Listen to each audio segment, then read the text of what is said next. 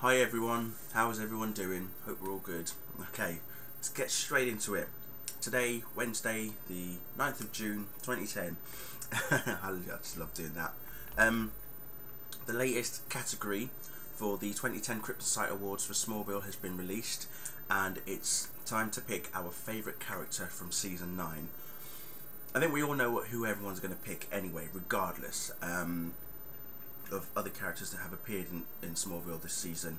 The list ranges from Clark Kent, Chloe Sullivan, Lois Lane, Tess Mercer, Zod, Oliver Queen, John Jones, Amanda Waller. Excuse me. But if you want to put other characters that you thought was your favourite for season 9, you know, someone like Hawkman, for example, you do have the option to put that in as well. Okay. So I've already picked Clark Kent. Hands down. I mean, the show literally is about Clark, as far as I'm concerned. It is about Clark becoming the hero that we all know and love. It's about his journey to becoming Superman, the trials that he's gone through, the emotion that he's had to go through as well, relationship wise as well. You know, he's been challenged in terms of relationships, so he's really been tested for the last sort of 9 years of his life. And eventually, hopefully, come season 10, we're going to see all of that sort of come to a head kind of thing. So, yeah, seriously, Clark Kent has just definitely risen. He's you know, when you first watch the first season, you know, he was just like this young, cheeky, well, cute-looking high school boy, and he's now this like really full-grown, confident man kind of thing. And it's really, it's amazing just to see how he has, you know, grown up and developed as a character over the years. And you know, Tom Welling, obviously, who plays Clark, well, again, you know, thumbs up to the guy. He has done awesomely well playing the character in the past 9 years. So yeah, Clark Kent definitely gets my vote. So links on the bottom, you know what to do. Okay, also I wanted to do a quick review of this. This is the latest Superman Batman comic book, like graphic novel, that I bought last week, and this one's titled Finest Worlds.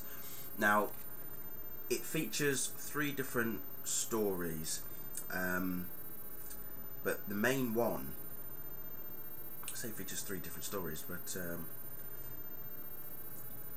well, in essence it is sort of the main story, but really the main story is about Batman gaining Superman's powers through some mystical, magical form, and it's how he uses those powers that really takes shape in this book. And for me, it was like seeing a different side of Batman altogether. And you know, unfortunately, Superman doesn't have his powers when Batman has them. So it's like they've swapped. So Superman's powerless, Batman's got all these powers, and it's very, very interesting to see what is actually going on in Bruce's head whilst he's like flying around the world and fighting crime, you know, almost in the same manner as Superman, but he's got a different tendency, he's got a different outlook about it. He's really using the powers to a serious effect, but it comes at a price. I don't really want to give anything away, because I would prefer that you know, if you get this, or if you've read any of the Superman Batman comics that covers this particular Finest Worlds, you'll know exactly what I'm talking about. There is the other story that features, you're going to love this, smaller versions of the Justice League. I've got to show you a picture because it is actually quite cute and funny. Give me a second, because honestly I was laughing when I saw this. Right. Take a look at that.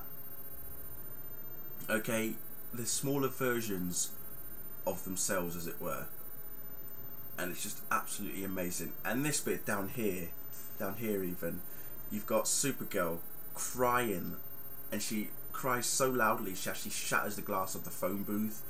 It's absolutely amazing. And then not only do you have the Justice League, well, you've got to have the villains as well, haven't you? You know, to really mix things up. Check this out. Seriously, look at that. try and pick that lot out of the hat. How awesome. I think it's brilliant. And it's quite a comical story, this one as well. It's very, very comical. It actually involves a bet between two particular interesting characters. Yeah, you might know one of them. He's from the fifth dimension. The imp known as Mr. Mxyzptlk, if I've said that right. So seriously, it is an amazing book. Now I've got it part of my collection, so I'm going to stick it up on the shelf if I can find room, because I've got about 6 others. So this is number 7.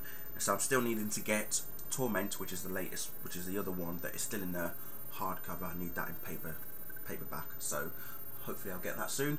So thank you again for watching. I think this Friday I'll be uploading a past review that I've done of Smallville, so look out for that. Obviously, you know I'm on Twitter, so get yourselves on there if you're not following already, and if you haven't got an account, get one. Yeah, I think that's pretty much it from me. Again, Crips and Sight Awards, link on the bottom. Vote for your favourite character of season. Now remember, it's character, not actor or actress, character. Okay, and yeah, I'll see you all very soon. Goodbye.